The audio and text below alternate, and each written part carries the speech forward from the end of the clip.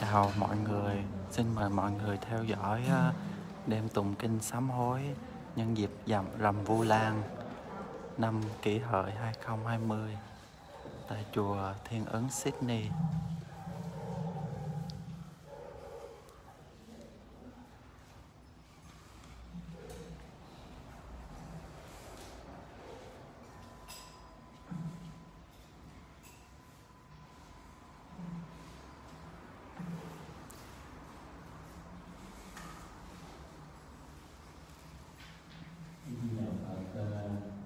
Tối hôm nay là 14 tháng 7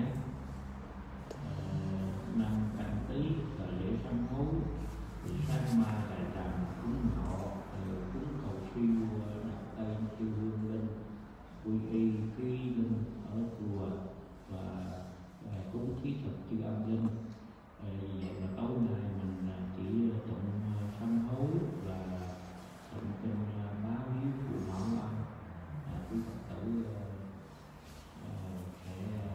dở kinh sám hối trang 18.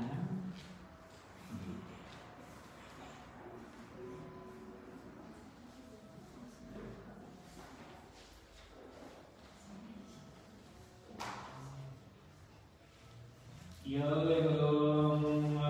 định hương giữ tuệ hương, giải thoát tri kiến hương, quang minh văn đài biên pháp giới cúng dường thập phương vô thượng ông. Nam mô hương cúng dường Bồ Tát, Nam mô hương cúng dường Bồ Tát, Nam mô hương cúng dường Bồ Tát Ma Tát. Hôm nay ngày 14 tháng 7 năm Canh Tý, tức ngày 1 tháng 9 năm 2020, chúng con toàn thể tăng tín đồ thiện nam thiện nữ thành tâm thiết lễ sám hối. Đệ tử chúng con trong những ngày vừa qua với do ba nghiệp thân niệm ý gây nên tội lỗi, hôm nay chúng con thành tâm cầu xin sám hối.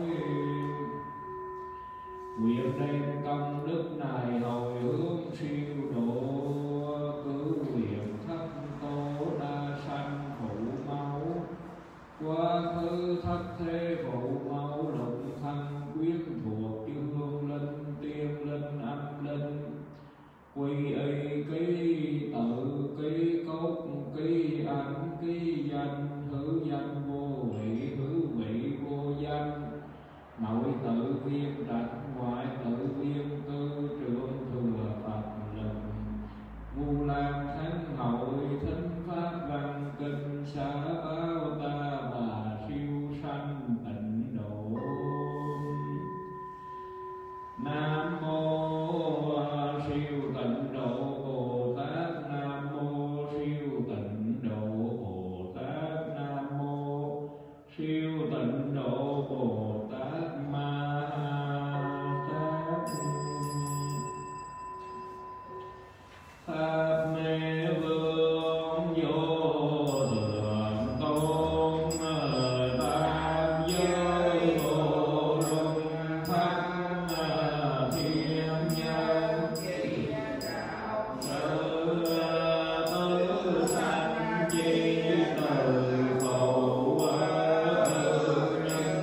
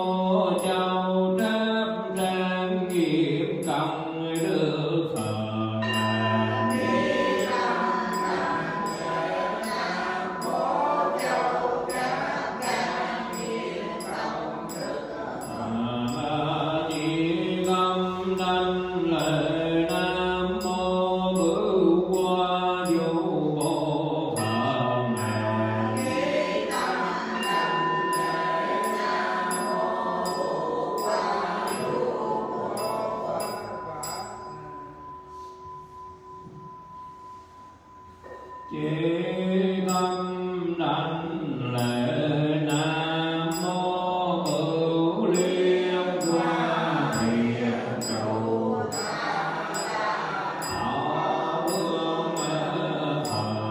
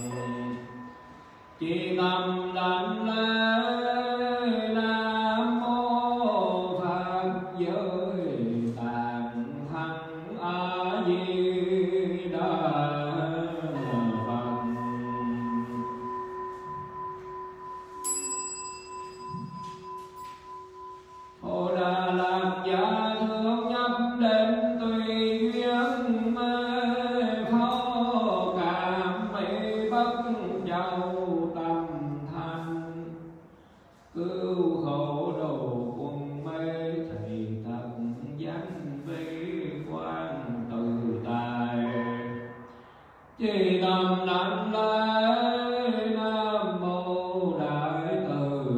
Bi. Linh cảm ứng Quan Thế Âm Bồ Tát.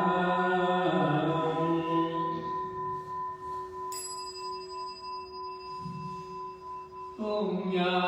đã đăng khả tiêu vong về thước ca ra tâm vô đẳng truyền. Chỉ tâm đảnh lễ Nam Mô Đại Hùng Lực Đại Thế Chí Bồ Tát.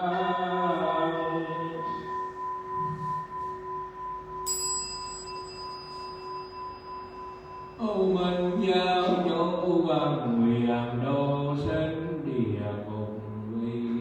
Khăn Thể Bất Thành Phật Chúng Sinh Độ Tặng Phương Chứng Bồ Đề.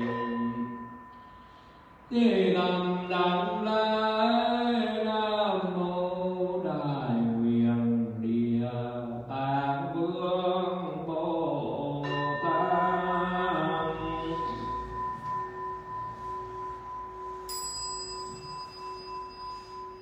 Sự thế giới như hư không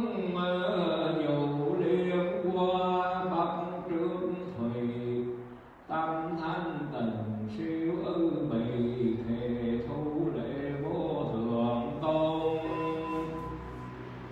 Chi tâm đảnh lễ Nam Mô Thanh Tịnh Đại Hải Chúng Bồ Tát.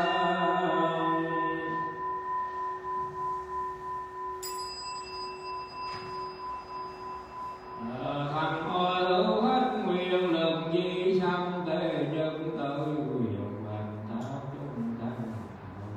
tương khai thăng thâm thu thủy chiếu giám. Chi tâm đảnh lễ Nam Mô Tam Châu cảm ứng hộ pháp Di Đà Tôn Thiên Bồ Tát.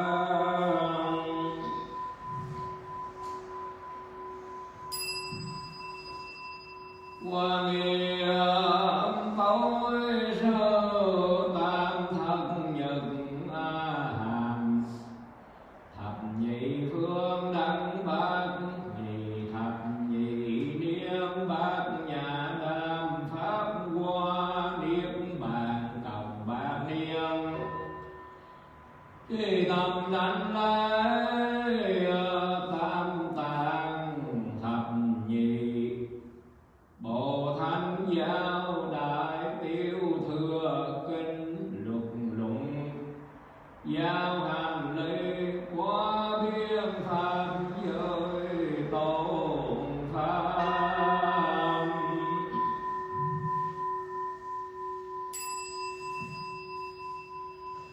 Bồ đề bổn Bồ Thảo minh cánh diệu phi đại. Bản lai vô nhất bậc là sư nhà trăng ai. Chi tâm đảnh lễ Tây Thiên Đông Đồ Việt Nam. Thập phương du hoa truyền giáo khai sơn quá khứ lịch đại chư vị tổ sư.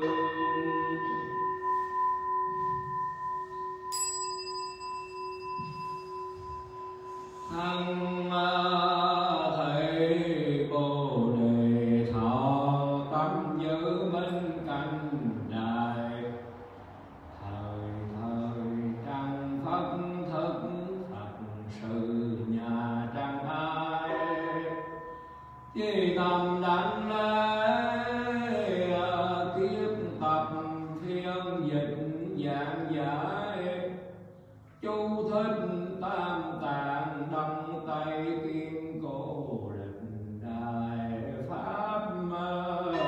sư.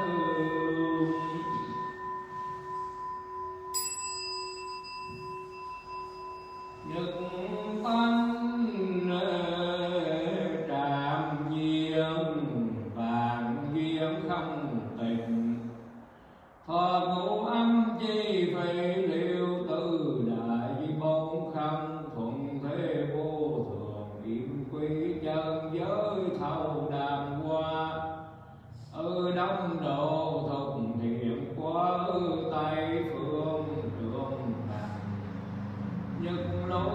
tâm hương dũng trợ tam thường giác lộn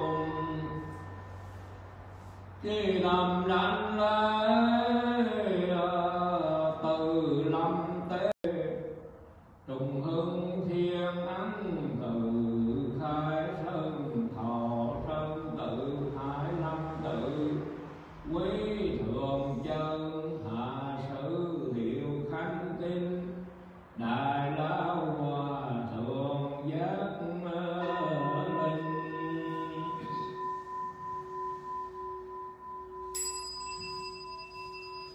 chúng sanh không số lượng thề nguyện điều độ khắp thiên não không cùng tầng thề nguyện điều dứt sạch pháp môn không kể xiết thề nguyện điều tu học Phật đạo không gì hơn thề nguyện được viên thành đại huệ tư trồng thâm ăn quốc gia thủy thổ ăn sư trương lương bằng cử quyền thất tổ ăn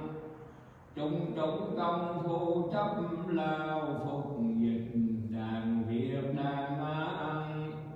ơi thường trú tam bảo.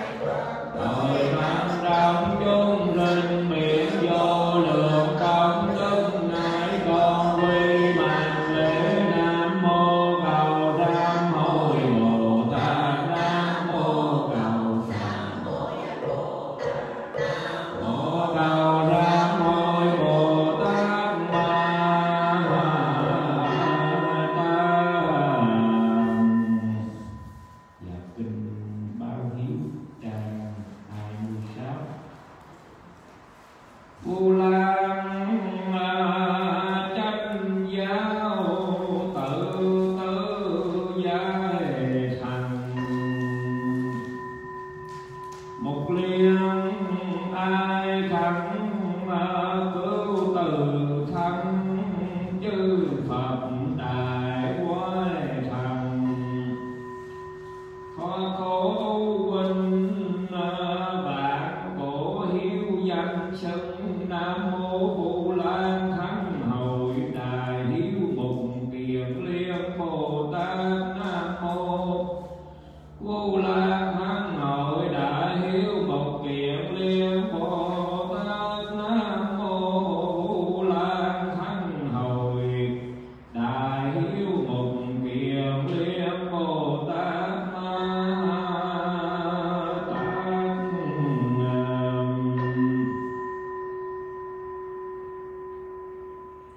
Phật thuyết kinh bao hiếu phụ mẫu tâm một thở nọ thế tôn an trụ xa về thành kỳ hậu nhiên đúng trừ tăng câu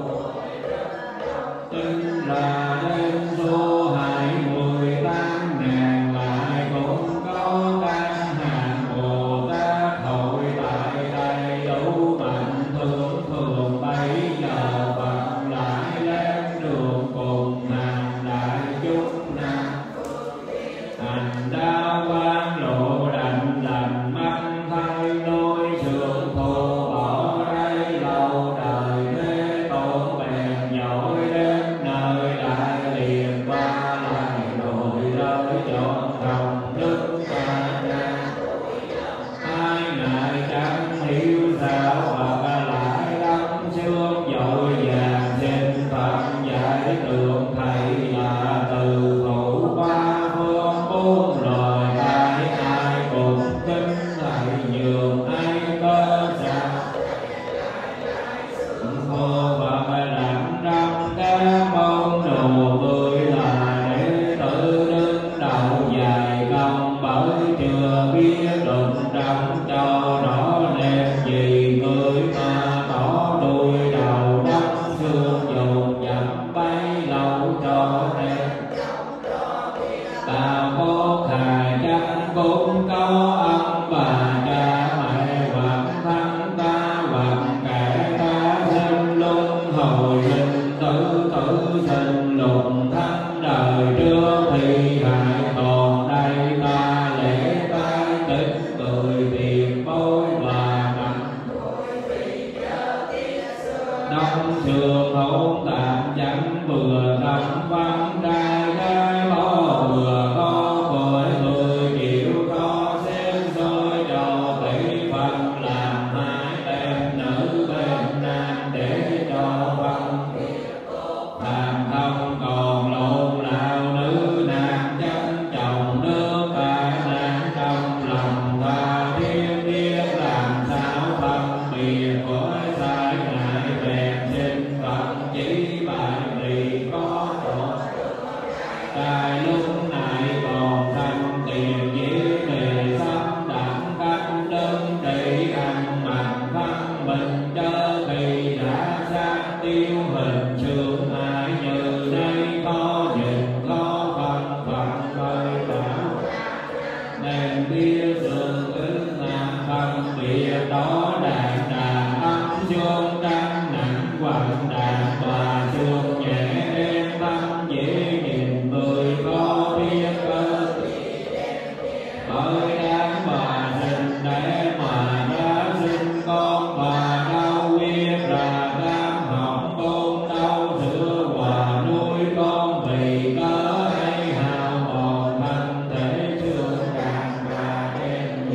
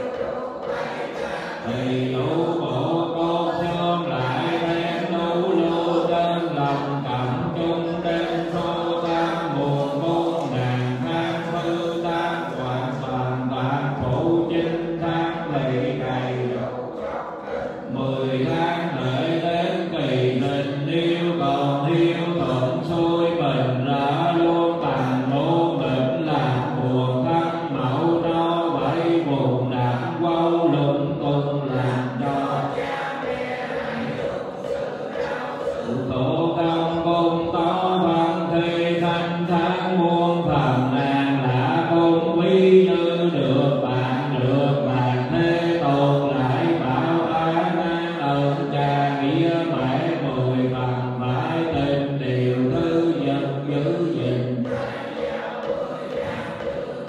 đạo môi về nữ hai bên đại gương ghê chiều đạo chiều khổ mỗi mê đậm phần điều thứ ba thăm mạnh nuôi dưỡng cực đến đau bèn dương chẳng lại thứ tư hành đăng uống cài để dành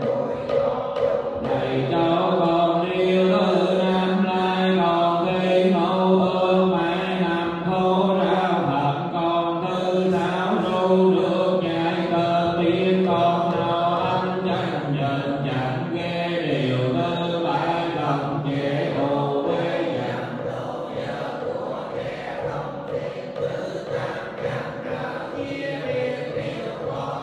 bạn cha biết mãi nói điều thứ chín miếng con thùng rương giàu bãi mang nghiệp chương cũng càng tin sao có lợi thì làm chẳng màng tội lỗi bị giam bị cầm điều thứ mười chẳng hạn chào chuốt dành cho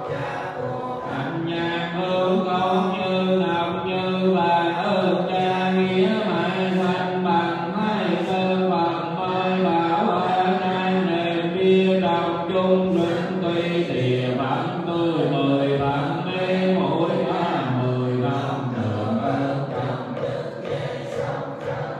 mình mệt quên ơn trái đất ngầm có tương dưỡng dục cù làm ấy là bằng thiếu bằng gieo gì những người đây đời nào nên thân mẹ sinh con cứu má mười đang từng phố đường tu đang chẳng đáng vì thay cho nên thân thể hình hài kém suy gây sanh sang thiện quy trì chia sanh đang rồi tên quyết dâm về vi như thầm quyết cầu về như sanh tâm con còn nhau phải lo sanh sống ăn đắng cái vui ngộ phần con phải tâm phải dành đưa nôn biết rằng giờ với mẹ không ai về làm thiện ước con thành thiện reo đỡ cho con thường kẻ giống tâm tăng con phải chịu năm bằng tám tương còn ba năm bu đương xưa mẹ năm gầy một nào để với con khi con vừa được lớp con ca cho con nhớ làm cháu đi học mở tâm trí huệ dựng vợ chồng có thể làm ăn ước mong con được nên tăng giàu cho cha mẹ cơ bằng quản trị con trao ôn tư thầy lo cha giàu tốt nào càng bên đang lặng thì cha mẹ mới an thầm định tâm công dưỡng dục sanh bằng non biển cơ sao con chẳng biết ơn này hoặc khi làm lỗi khi này chẳng một ngang hấu cha mẹ bồn mang nợ mắt kinh nước quên nộ nạt thế chi bà con chẳng kể ra chi không tuân sự phụ lễ đây chẳng tương lời dạy báo xong đường không kể tiếng quyết ra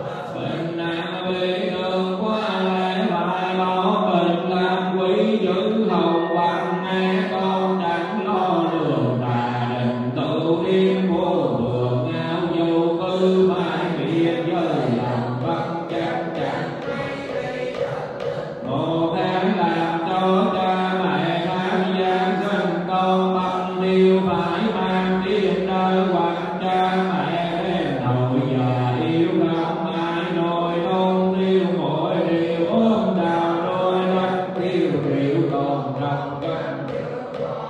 chẳng thương phận con cái còn nương cha mẹ thì có làm thiêu lý thuận qua đằng la phục nhịn trong nhà dĩ sai dĩ biết hơn là nam nhi làm nên lung tùng phù xuất gia đưa con lai bán biết năm lăm mỗi lần địa tâm biết nhà quên dương dùng trọng tăng trọng nhớ công mang nàng để đào trắng lo cha mẹ buông đau tháng thai nếu cha mẹ là đầy quở minh nở xin lòng hờn dặn chẳng kiên chớ khi nghiệp trước liên miên thì cam lòng chịu gắn việc chẳng phan đồng công nghiêng giữ bài mang nghe vân nhị đấu hội đàn trong hang đại dung lòng càng tạm tay gieo xuống đất lấy cây lấy cối đập vào bình vào mũi vào tóc làm cho các lũ đâm cả đâm đêm hầu mê tâm thần ba định một giây lâu mới tỉnh than đàn bọn ta quá thiệt hồi nhớ chưa ngày tranh đấu không hơn người mù tai có mù biết bao lần ta thương gan ta tội tình có nỗi tham gian làm sao đã đặt muôn ngàn ơn sau đưa vong tiền hai cầu trần tố sinh lê cầu mong cô bị đâm làm sao đồng yêu thương trong tâm của mình và đem dụng vàng tình sáu món vàng có cùng đài chúc lắm nghe ơn cha địa mẹ nặng nề không vượt bao đám cho vừa sức đầu duy có người ơn cha tặng cả hai vai giáp dòng hồn núi cầu gì đến tâm nàng kiếp ơn kia chưa vừa duy có người lặng cơn đôi đêm núi sông tăng dần hết tăng này dương miền tình tán vân tay ngày chưa đồng ý có mưa gì không thanh giữa tự tay mình que vốn trăm mưa chiều lâu màu tối như bài đến trăm ngàn kiếp ơn này thăm đầu đi có người một bụng ra lúc hết tâm càng quyết ra khắp đất chẳng than đến trăm ngàn kiếp năm ăn đau bằng lý có người dùng ngàn mũi nhọn đâm vào bền bao lần chỗ nào quy trải trăm ngàn kiếp không sao đáp đèn tuy có người gì tăng dưỡng dụ tự treo mình cũng vào thế đèn cứ đeo như vậy còn năm tám trăm ngàn kiếp đèn chỉ có người xương miền ra mở hoặc dùng dao chặt bữa thân mình xương tan thịnh na chẳng hiền đến trăm ngàn kiếp ơn đến chưa đồng ý có người gì không dưỡng dột luôn năm năm thâu đùa thâu càng đèn trăm ngàn kiếp năm ăn chưa đèn nghe Phật nói thái điều kinh cũng chọn lễ tràng kho đối văn năng đồng thanh bằng Phật lời dặn làm sao ra chẳng ăn làm xong đường Phật mới bảo ca mà chỉ sau này chúng người mua đã ơn dài phải để kiềm chế tình này lưu truyền về cha mẹ trì kiên vốn tổ